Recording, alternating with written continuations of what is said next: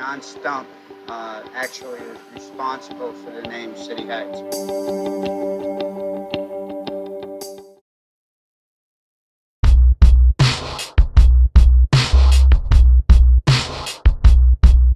Since December 31st, 2013, that was my first day that I came here to work here, to work at Center Plumbing. I like Albertson. I used to walk over there to buy stuff and bring back here. You know, I'd buy like a bunch of strawberries and put them at the table. Guys, do you want some strawberries? It's healthy stuff.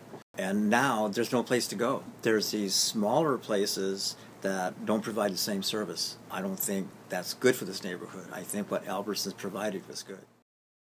What happened was it spurred them to call us and say, okay, we give up, we'll put a police substation there, and that probably was the beginning of the turnaround.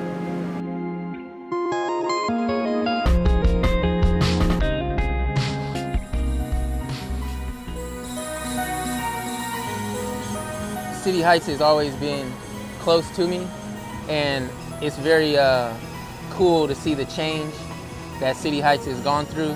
Having the farmers market here when the farmers market wasn't here, this area has totally gone under a more positive vibe. You can see people coming out that you don't normally see coming out. People get to interact with each other more. The City Heights area is becoming more of a family environment as opposed to a part of San Diego where people will kind of shy away from.